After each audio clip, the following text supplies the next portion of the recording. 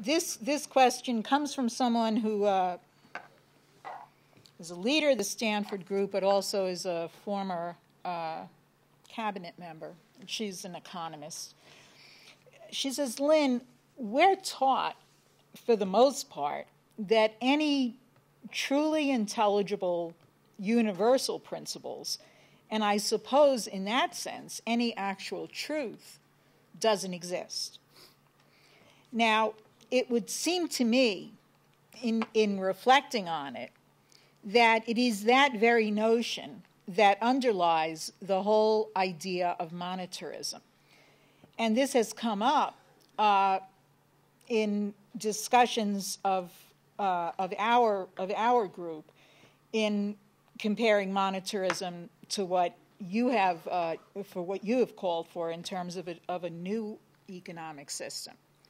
But the fact is that monetarism, and that is really what we are all taught, is that reality can somehow be represented by an essentially statistical notion of value and of monetary value.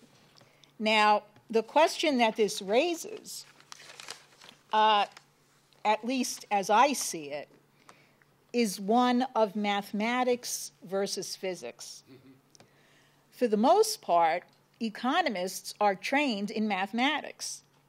And we are told, in fact, we are ruled by the idea that any economic principle that we put forward must be qualified mathematically. Now, obviously, the physicist takes a very different approach. And one of the things that has become immediately apparent to us is that your triple curve function could never have been arrived at purely from the standpoint of mathematics. Therefore, and please understand, we're not trying to replace you, but we're trying to figure out why it is that you were able to do this when no one else was. And somehow it seems that it is in this area of mathematics versus physics, in dealing with questions of economy and of national economy, that the answer lies. Would you comment? Well, of course, the whole mathematical system of economics is a fraud inherently. And it was based on an imperialist system to begin with. And it's against humanity. Now, the question should be, is what is causality? There is no concept of causality in a mathematical economics. Right? We choose one thing over the other. What's the difference? When someone says the mathematical equation. Crap, it has nothing to do with it. It's causality that's important. And when we use a financial system which is statistical, it never works. Why? Look, in no case in history, the known history of mankind, has mathematics or mathematical economics ever succeeded in producing an improvement in the conditions of life. Never. So mathematics has, in that sense, has constantly failed and will always fail. What happens, first of all, look, you have to look at it from the standpoint of chemistry and life processes and chemistry. Well, you have to have an actual science. And there's no science in mathematical economics, none. And the results are always bad. As the case history of the United States since the death of Franklin Roosevelt shows. Always wrong. American history, always wrong. History of Europe, always wrong. We have the greatest perfection of mathematics per se, with no physics in it, which was introduced by reductionism, especially since Alan Greenspan came into power, and these innovations. The greatest freedom of mathematics to test everything without any difference for quality. The result has been the greatest catastrophe in all human history. So any kind of mathematical economics as such has been proven again and again to be a total failure. Now, if you want to say if failure is a success, your measure of success, then mathematical physics is superior. The fact of the matter is you live in a universe which is essentially consonant with what is defined by Vernadsky's conception of the three qualitative phase spaces of which existence is composed, at least experimental area. The non-living, living processes as such, and the human mind. Three different phase spaces. Now, what do we do? Mankind does not live naturally. Mankind's achievement is to be highly unnatural. I don't want to encourage certain tendencies by that, but that it is unnatural in the sense of the typical ordinary physical chemist who is not a physical, is not really a competent physical chemist. What is the physical chemistry of the universe? We have the physical chemistry we identify with the non-living, that is, which has no antecedent as an organized process. Then we have processes which are living processes inherently, or residues of living processes. Then we have humanity, which is not quite the same thing as any other form of living process. So we have the three categories. These are dynamic, they are universal and dynamic. They interact. The universe is a composite of these interaction of these three phase spaces and everything that's derived from it.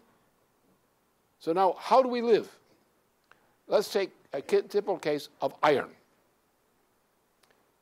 How do we get iron? Well, we could get iron in many ways, hypothetically. But how do we actually get it?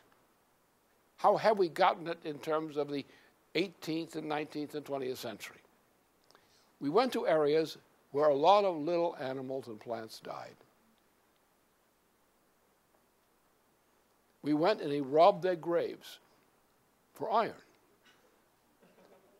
Now, iron is all over the planet. It's a universal thing. But why do we go and rob graves to get iron? As around the Great Lakes area, it's one of the great deposits of iron. And we rob the graves of the little creatures that died there. That's how we get iron. Why? Because the little creatures who used iron as part of their biological process would, when they died, they would have left a concentration of iron in their little dead bodies. And you can go there and say a prayer over them.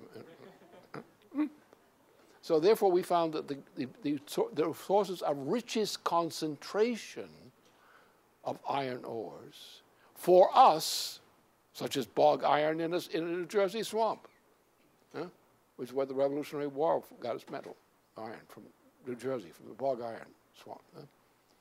So we concentrate on the grave robbing of living processes. And we find that we go and we take the areas which have the richest concentration of iron, which means the least heat, the least coal used up in order to refine the stuff, and we leave behind the things that are not quite as efficient, that consume too much power in order to reduce this thing to a form of usable iron. Now we find out that by doing that, we tend to exhaust the richest resources of various kinds, left behind in the graveyards of various kinds of species. That's how we get them. We have the lithosphere, and on top of this you have a biosphere, which is developing.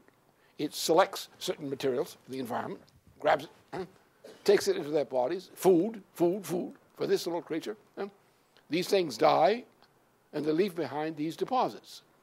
And you go running around the world to find out what the kind of species was loose in this area, and they will give you the best concentration of this kind of deposit from the periodic table.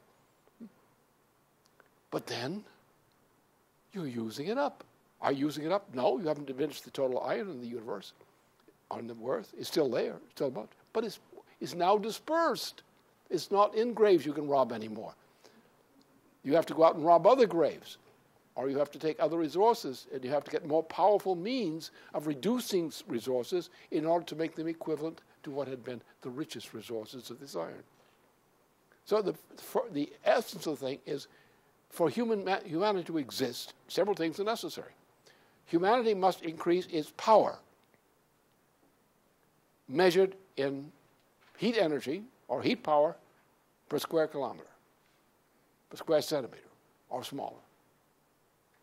And by increasing our power, by increasing the energy flux density of the power applied, we are able to make poor resources better than what had been previously considered rich resources.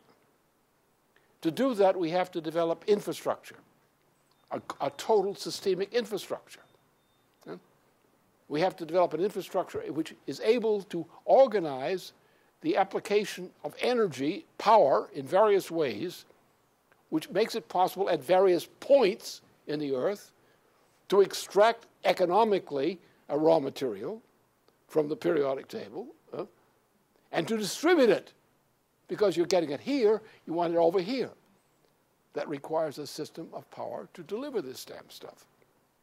So therefore, you can take the increase of the energy flux density per capita per square kilometer of the planet is a limiting consideration. So now let's look at economics from that standpoint, which is called the science of physical economy, which in its modern form is based on the work of many scientists, especially the followers of Bernhard Riemann, such as Max Planck, such as Albert Einstein, and Vernadsky. That is real economic science. Now then, the other part of it, well, it's not just economic, but it's political also. Because what kind of a political system do you have of coordination among people to do all the various things, including distribution, to make this system work? Look at it from the standpoint of Vernadsky. Look at it from the standpoint of physical chemistry as defined by Vernadsky. What do you have to do in terms of human organization of human activity, development of power systems, transportation systems, management in general, to make this work? And to keep society progressing and not deteriorating entropically. That's physical chemistry. Now let's take those standards and let's measure the performance of an economy by that standard, by that yardstick. And you have it. That's the problem. You need a science of physical economy, which means that you do have to consider all these psychological and other things because they involve in the way in which you bring about the organization of the effort society to solve this problem. And it's the same way we're going to go to industrialize the moon, which is one of the easiest chores before us, and how we're going to get to Mars in less than 300 days and end up as a piece of jelly, which would be going to make it difficult to control the machine to get back. So therefore, that is the meaning of economics as it's taught is gibberish. And we know it's gibberish because every time you use it, you end up in bad trouble. So you have to test things by their effects, but you have to choose the right effect. You have to find the time scale on which you have to measure the effect. So there's nothing scientific about what is taught as economics today. What is taught is how to behave to make the bloodsuckers rich.